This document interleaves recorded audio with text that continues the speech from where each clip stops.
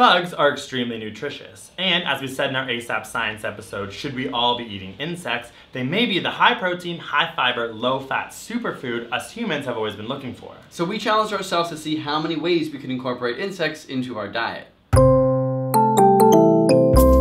Good thing Mitch and I are hungry because we're going to be eating a lot of bugs today. Yeah, so a lot of people actually think of live insects when they picture eating worms or incorporating into their diet, like these mealworms we had. But that's not always the case, so we really wanted to show you what different varieties of insects you can eat, what you can do with them, how you can cook with them, and we will be experimenting on ourselves to see how these things taste. Do you want to try and take one out? Yeah, also, I think I don't like bugs, so I don't really want to touch that.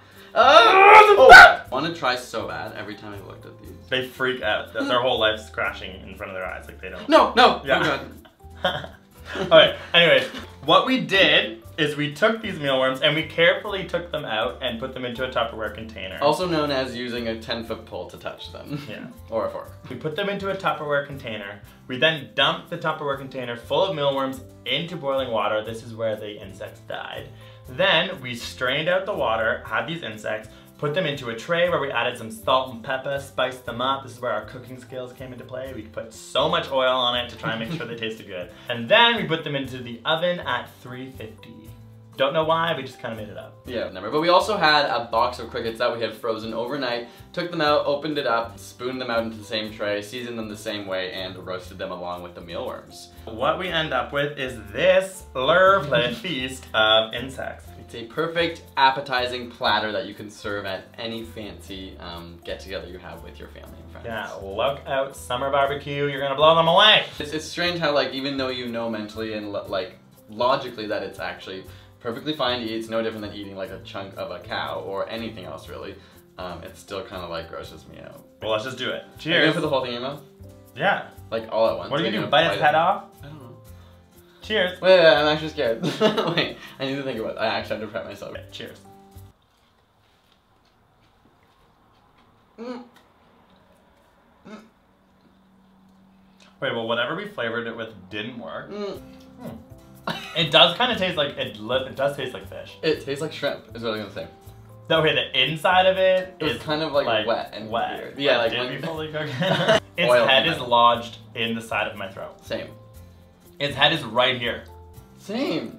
Like it's, so it doesn't necessarily taste that great, but it definitely doesn't taste like very much. I think it's very much something you could easily, if you were a good chef, unlike us, we're not very good at cooking, you could spruce this up and make it taste amazing. Insects like mealworms and crickets can actually eat agricultural waste. So it kind of makes sense that you could have these insect farms next to farms that already exist, and these insects could actually eat the waste from the farm.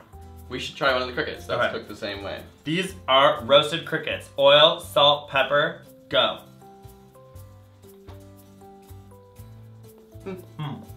Those are better. That's way better. Oh my god, that's good. Kind of like eating popcorn. Like it's a good alternative I'll to eat just more like of munching on that. If you don't want to eat, you know, bugs that you can see, I don't think many people want to just eat bugs like popcorn or chips. What other options do we have? One thing that you can do is make yourself a trusty dip. So these are some dehydrated mealworms. And what we're actually just gonna do is add these to our dip. This is actually a really convenient way to make your generally unhealthy dip into something more healthy with, you know, a lot of minerals, a lot of vitamins, a good amount of protein. You just stick it in there and you can feel a little bit better about binging with chips and dip. We're gonna add 3/4 of a cup of these dehydrated mealworms. Shlabam! Oh, that's a lot. No one, if you had a party, no one would know what these were. You could be like, oh, it's little bits of cabbage. Chill. Past the point of insect eyes staring at you as you eat them. So that's a good step forward. Cheers. Good. This is really crunchy. Really good. If we were having people over, I would just put this out and not not say anything and just have people eat it and then at the end be like, bam, you just ate mealworms! So interestingly, of the 1.4 million described animals, over 1 million of them are actually insects. And of those, only 5,000 are dangerous to humans, animals, and crops. We're also, as humans, not as closely related to insects as we are to livestock. So insects are less likely to carry certain diseases, so there would be less fear of things like bird flu. There's tons of options in terms of just mixing these guys on top of or into something, so. If we were to start eating these little critters on a regular basis, it wouldn't be the first time that us humans have used insects to our advantage. Bees make 1.2 tons of commercial honey every year, while we also use silkworms to produce the beautiful, amazing silk shirts that we all own. I don't have a silk shirt. Me either. The point we're trying to make is that insects are used to benefit humans, to make clothes, to make honey, to heal wounds in hospitals, but now they could be even used to provide nutrients for our bodies. So usually if you found an insect in your salad at a restaurant, you would complain, which brings up an interesting point. What is the difference between an insect on the floor running around a restaurant or that's still in a leaf that came from the grocery store versus insects that are purposely put into salads or other recipes? Because it is one thing to pull an insect off a dirty floor when you don't know where it comes from versus farming them. Many restaurants don't want to experiment with this because they think people won't like it. But as society shifts and as people start to socially accept bugs in their food, that's when we're going to start to be able to eat them more, and that's when we could change the world for the positive. Bon appetit. Yeah. I mean, it doesn't taste like I want. Cricket crouton. Cricket crouton. Wait, is that a thing? Should we do that right now? This is fun. Okay, so this is one thing that we're pretty excited about. These are called chocolate chirp cookies. These are actually made with cricket flour and cricket powder. This is actually flour. It can replace normal enriched flour that you use to bake. Which I think is like the coolest aspect, because now you don't have to look at the bug and it's just literally part of the food now. Okay? That was so good. Need some milk. I know. So although some of this stuff may actually seem a little off-putting to you at first, it's interesting to think about something like sushi, which had the same sort of barriers.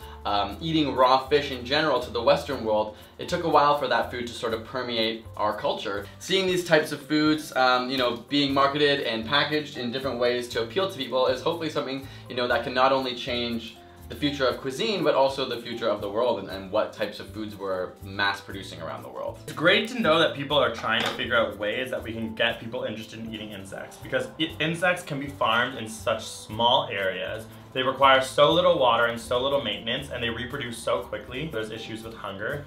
Insects can become a great staple for actually trying to obliterate the issue that is starvation around the world. So ultimately, we understand that it might be hard to contextualize and wrap your head around eating insects, but there's so many benefits for the environment, for the culture of the world, and also for your own nutrition from eating these little critters. And try different things at home with your own recipes, with whether it's, you know, just using a little bit of the flour because it's a little too much for you to be eating an insect, or, you know, literally going and baking them. Hopefully this has given you some inspiration to try something new. If you want to find out where you can get some of these ingredients, check out the description below. Let us know any recipes or ideas you may have for making insects, because clearly we're not that good. These were not very tasty.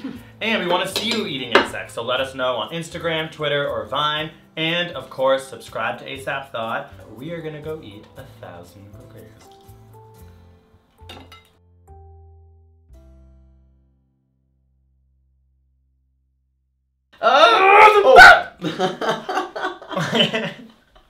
Oh!